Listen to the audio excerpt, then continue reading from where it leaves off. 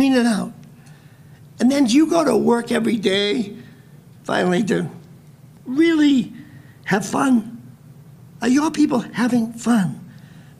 Find all kinds of ways to win. There are small victories all the time, and celebrate every one of them. We found a way to bring a keg in on everything. Find a way. Find a way to make little victories big victories. And if you get a lot of little victories, you'll get a big victory when you add them all together. But think of the job that way. Work is fun. And your job is to make it fun if you're a leader.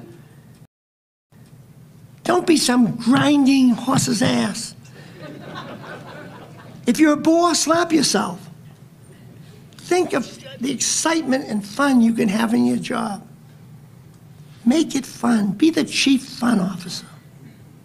So in my view, you've got a huge responsibility, most of you. God gave you a job where you are responsible for people's lives. It's a big deal. You got families you're responsible for. Make it a big success for them. You got one of the luxuries of life to impact people's lives. Grab it, squeeze it, and take advantage of it.